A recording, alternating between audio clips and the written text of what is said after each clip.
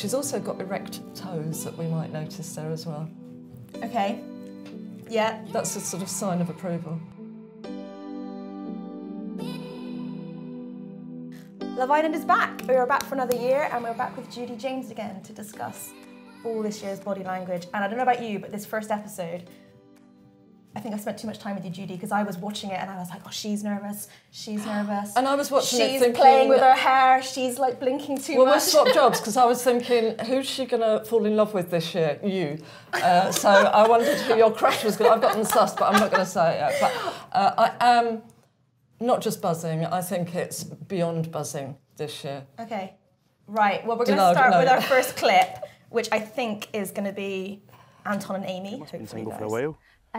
So forever, never had There's a the hair. boy. And the pit bear, you didn't notice the pit bear, you have to... Yeah. No. Oh, so you'll heavy catch feelings then? No, I do, but then they don't like me. Really? Yeah. So what is the pit bay? Pit bearing the armpit. Okay. Interestingly, incongruent body language, because she was doing all the... she dragged him over to the beds in a very dominant fashion, and then started telling him, you know, oh, my heart's been broken and I don't like this, that and the other, I've never had a boyfriend, I lack confidence, but this was incongruent because the bearing of the armpit is a gesture of confidence and the hairpin gesture at the same time. And I don't know if you noticed, but he got his... I mean, he's a real boo magnet, that guy, isn't he? He'd got his little mug and stuck it on his nose at that point. Whether that's some mating call, I think he was actually feeling a little bit intimidated by her. And we all know how that ended, don't we? Yeah. Well, they were the first couple to partner up as well. She stepped forward for him straight away. Out of desperation, I think. What makes you say that? Well, you just grab the first cake in the shop in case the rest turn out to be non-existent or something like that. But she was, when he walked up, her hands were in full begging mode. She was scrunched up, which is a signal of you're making yourself smaller. Again, that is a kind of excitement, but also slight bit of desperation. Praying hands aren't good when you're on a first meet with somebody. Oh, it does look, yeah. You know, if you've got a first date, don't stand there like that or like that. It just smacks of desperation. Okay, that's good to know. Well, like you said, he sort of very quickly by the end of the episode had set his sights elsewhere. So let's take a look at Anton and Lucie. It was totally between you and Amy anyway, but you never stepped forward, you were just like straight up like no, so I'm not saying like step on Joe's toes, but like I'm just being like if you would be interested. So what were your thoughts on this conversation? Because I had some thoughts watching it. I love Lucie's face because it's a mixture of fear and almost disgust. She does a tongue poke, big tongue comes out, that's a signal of rejection.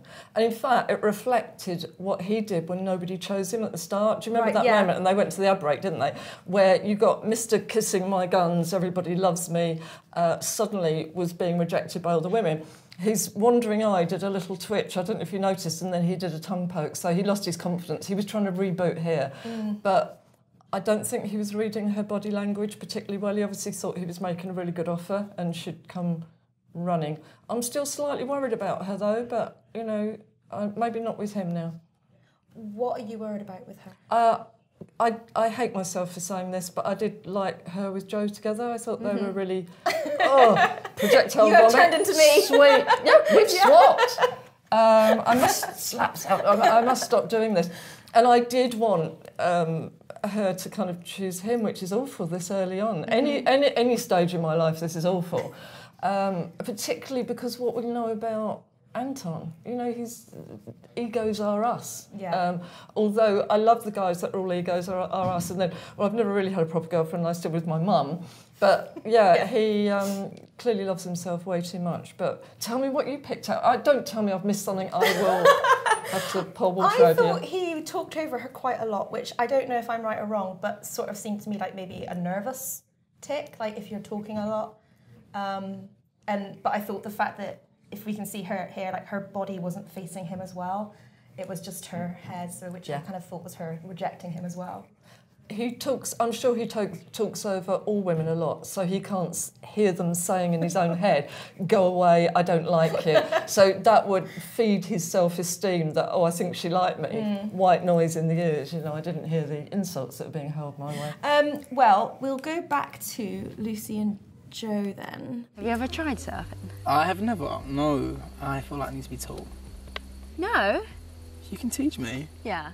What was that? I thought you said I need to be tall. I thought that this was a really nice conversation, and they both seemed really open to, like, they just wanted to learn about each other straight away, which I always guess is a good sign. And how could we tell that? No, you're learning the craft.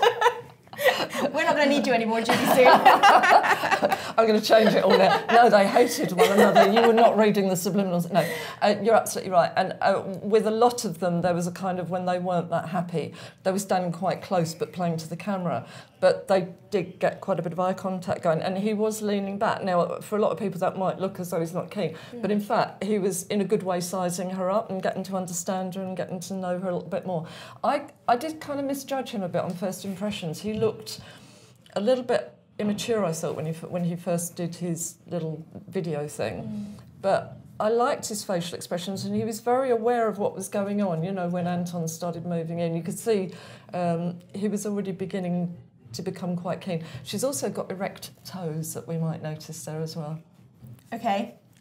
Yeah. That's a sort of sign of approval. Although there's going to be guys like Anton now every day, you know, looking under the table, kicking their toes upwards. But yeah, that shows she was pretty engaged at that point. He had a conversation as well a bit later when Anton was talking to Lucie with Sharif, and I don't know if you can remember that conversation, but he seemed quite open then, and it seems like he is a guy who is going to be quite open with his feelings. Yeah, he thinks. You can see him thinking. And I'm not saying the others don't, but they don't.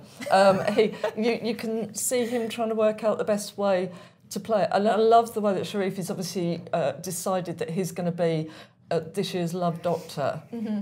Maybe not a good move, actually. And if I hear that phrase already, I'm screaming at the screen. It is what it is.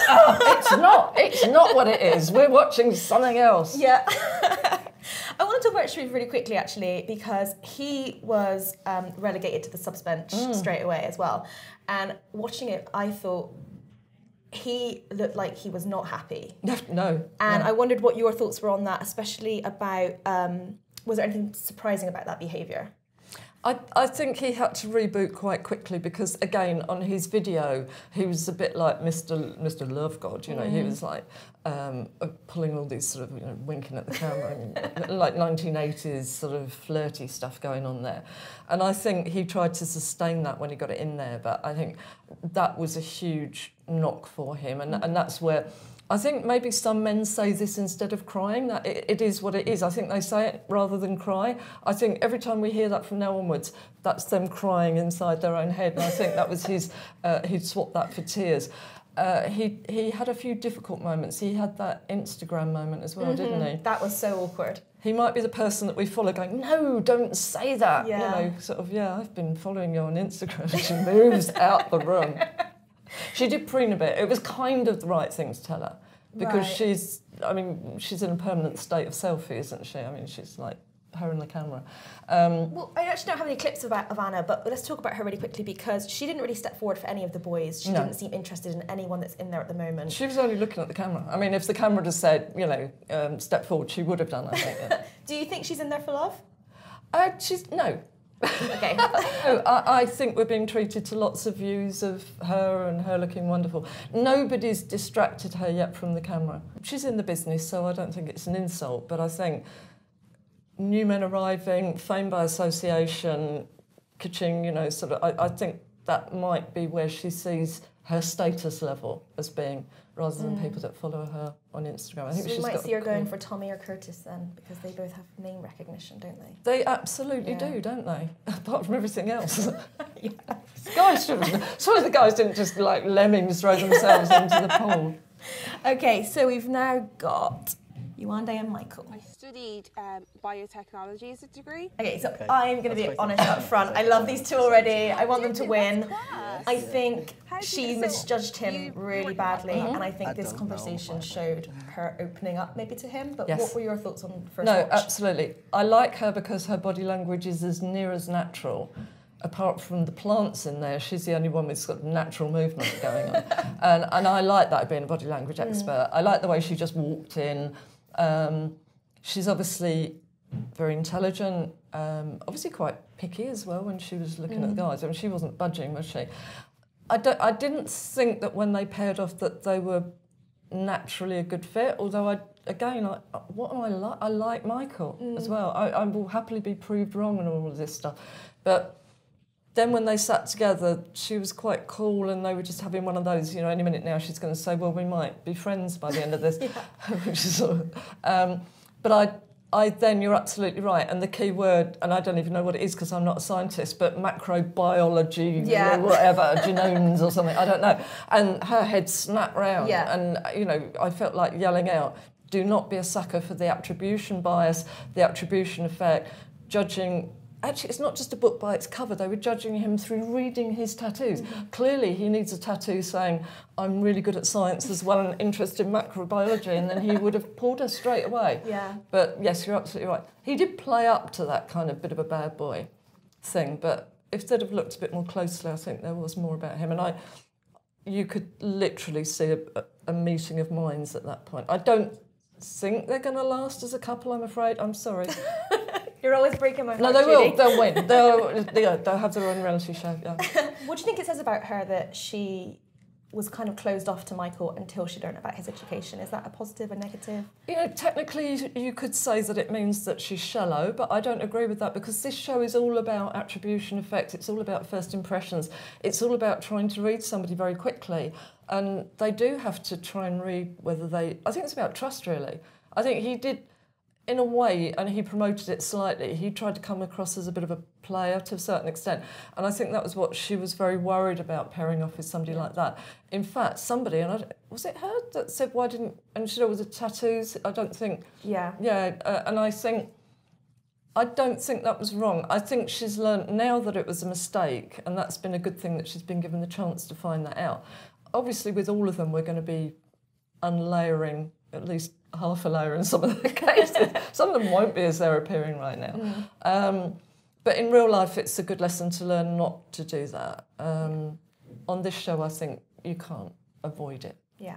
Okay, I'm going to talk about Amber and Callum, but more specifically Amber. But I mean, personality-wise, yeah, I do like a bit So, more she's one of the youngest. I think she's 21 and he's the oldest in there. He's 28.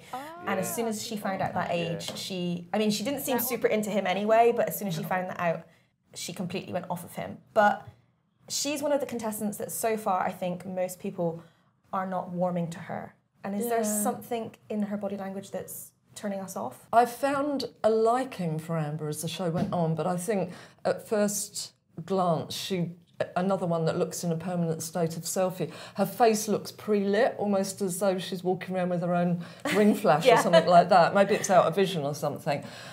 She very much speaks her mind, and that could get her into all sorts of trouble. But in a way, again, I don't mind that because it's a bit different when they're all squealing and everything. She was sizing people up like there was no tomorrow. I mean, oh, you know, when they said what job they did, oh, you're a pharmacist, you know, and you could see it's all going in her mind. And she was coming out with some quite funny one-liners. Yeah. So I don't mind that, but I could see why out of all of them, she'd probably be the one that if you were working with her, you might feel a little bit intimidated that she might be a bit rude or laughing about you behind your back or something like that. But why did she pick Callum? What was it in her head that went, that's the guy for me? Yeah, no idea. And she obviously is going to pair off with a bad boy, like big time. Yeah. And saying he was old at 28, I mean, boo. Big boo. That's what I mean. The insults from her will probably just flow out. Yeah. What did you think of Callum?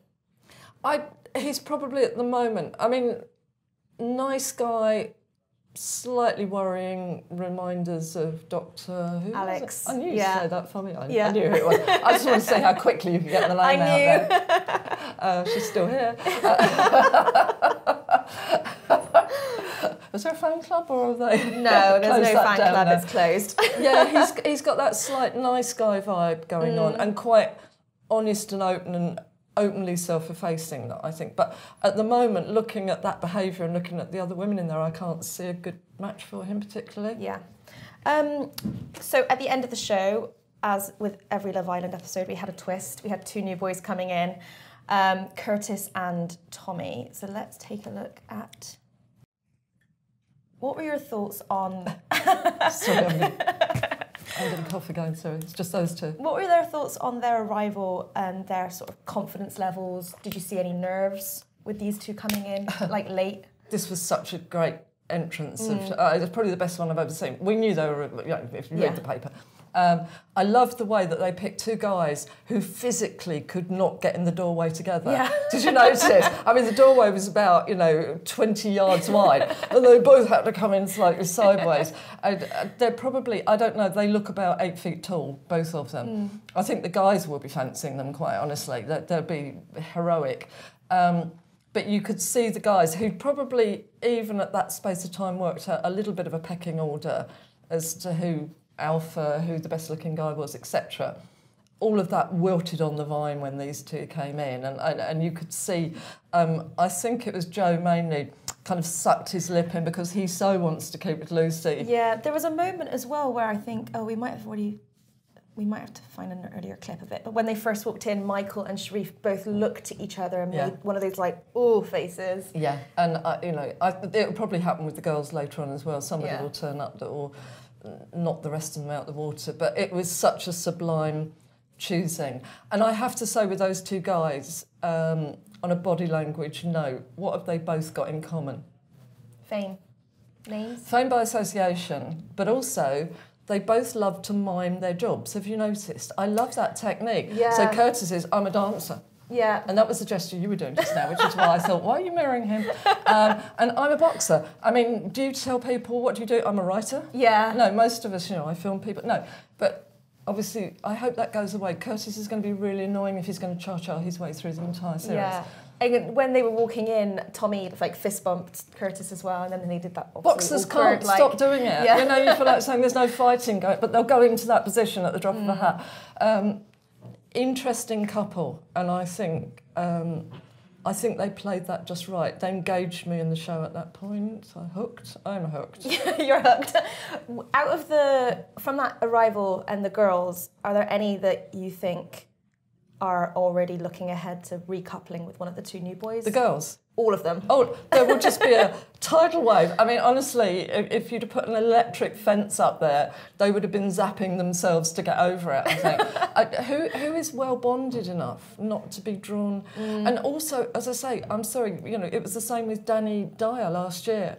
They must know there's a much better chance of a career if you've got the fame by association. You've got all the stuff about will their relatives come in on relative day, and I'll get more camera time, etc. I'll get my own spin-off show, etc. So they tick every box and more, I think, those two.